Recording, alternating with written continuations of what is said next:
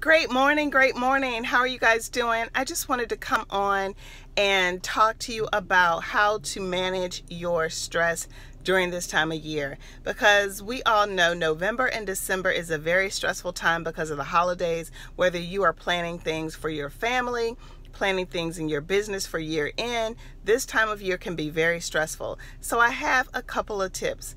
Tip number one is break up your day with some exercise. Even if you have to do squats at your desk, get some exercise. Tip number two is to drink lots of water. Drink water so you can hydrate yourself and stay sharp. And then tip number three is move your muscles and stretch your neck, because your neck can get really stiff. And I'll give you a last one. It's music. Play a little music in behind your day, like at your computer or whatever. Just play a little music to lift your spirits, okay? And hope you have a very beautiful holiday.